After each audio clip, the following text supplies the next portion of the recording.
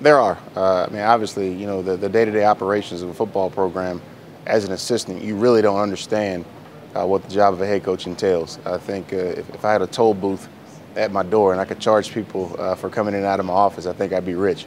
But you know, just the management and the day-to-day operations of a football program, from an assistant to a head coach, are drastically different.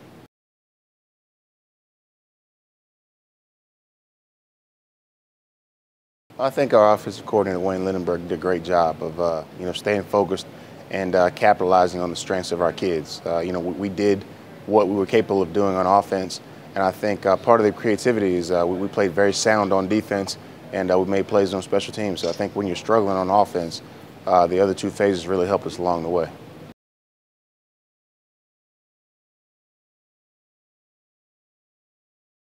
Aaron's had a great summer. You know, our trainer, Chris Jones, did an excellent job with Aaron, and they spent, you know, countless numbers of man hours together.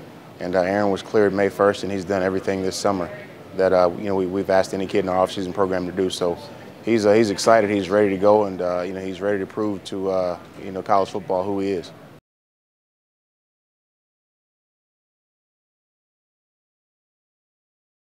Well, you know, first and foremost, it was a disappointment because Richmond's not a 6-5 type of program. We're not a non-playoff team.